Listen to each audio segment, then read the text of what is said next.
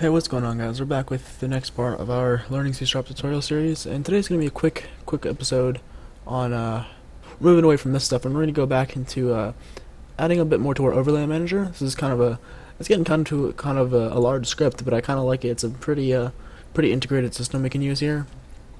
So I'm just going to clean this up a little bit so it's a little bit more readable.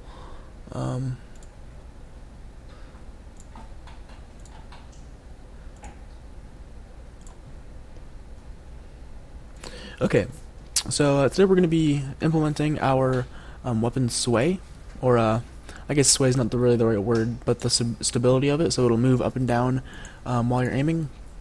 And we only want to do this when we are able to aim, not when we're firing, because then we don't want to mess around with the rechamber. I mean, it won't affect it. It'll look a little strange. So we're only going to want to do the stability when we're allowing input. So we'll do it inside here. Now, instead of adding in a second line, since we're already adding to the mouse position.x, we can go ahead and do it in, or the y rather, we can go ahead and do it in here. If you wanted to, we could have a left and right stability thing, but in most games like this, it's usually just the up and down. I keep saying sway. I'm not sure if that's the correct term, but I'm gonna say sway. Here, so we'll do plus current sway. Okay. And then we're done in here. So next we need to go ahead and make that float current sway. I just want to point out, I can't remember if I talked about it last time, but I did not use any accessor for these current recoil and current sway. Not just because I got lazy. You know, when you don't put one, by default it is set to private, so no other scripts except for this one can access these. So just something to keep in mind. And then in here we're going to go ahead and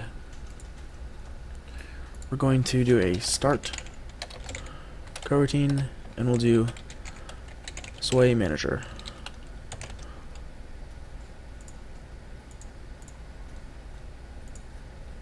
Oh, that's interesting. Because one of the overloads for a coroutine is a string, and it accesses the method by a string, but I think it's a lot cleaner just to use our NI enumerator. Okay, so we're going to set it up similar to our rechamber, except it's probably going to be simpler actually.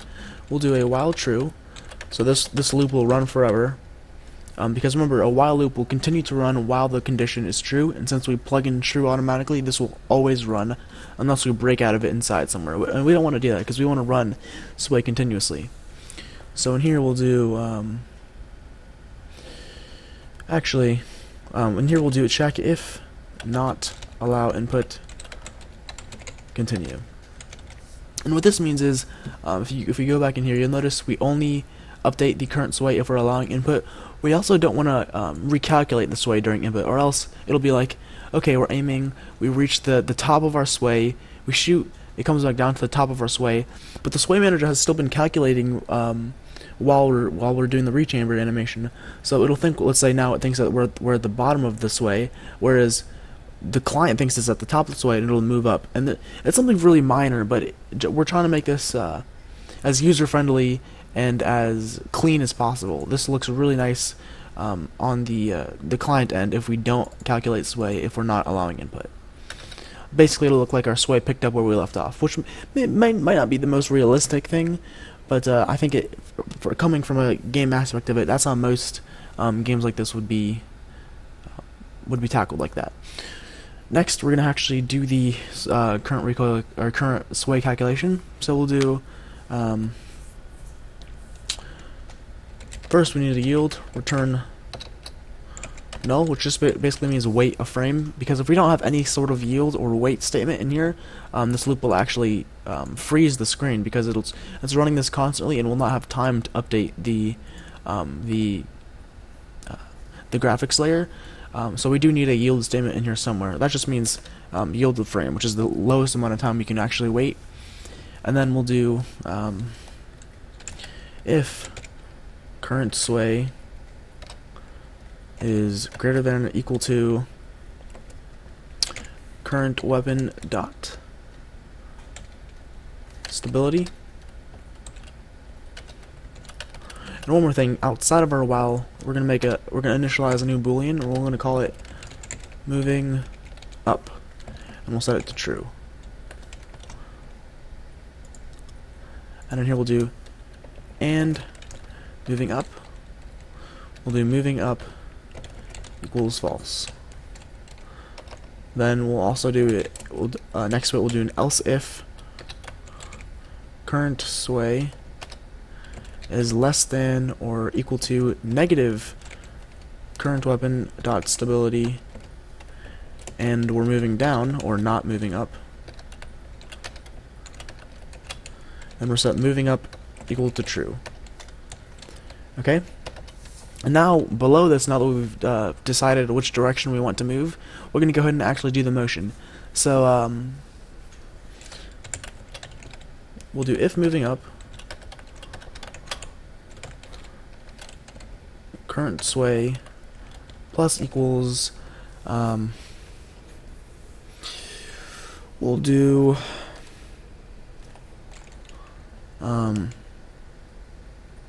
you know, I changed my mind. We'll do current weapon dot stability times time dot delta time. And actually, I'm going to go ahead and open up our weapon script in here, and I'm also going to add in another public float, and we'll do max sway.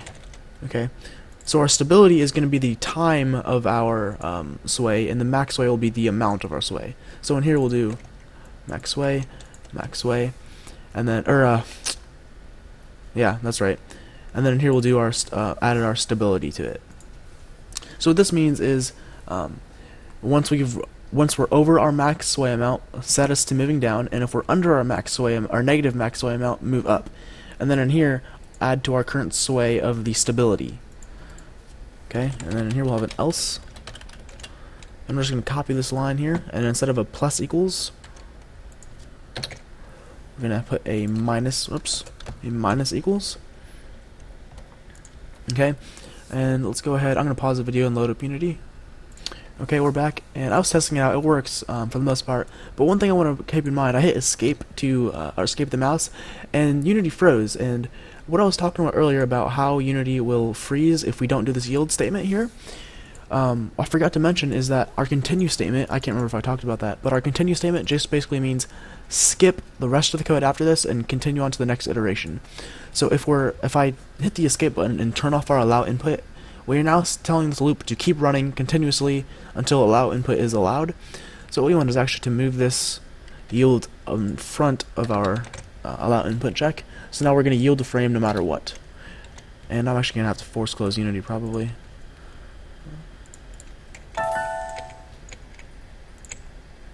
If I can find, there we go.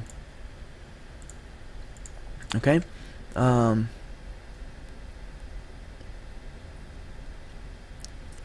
And that should be it. Okay, we're back in here. I set our stability to 1 and our max sway to 1. And this is what it looks like.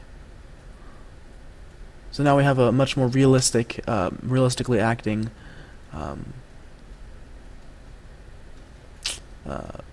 overlay.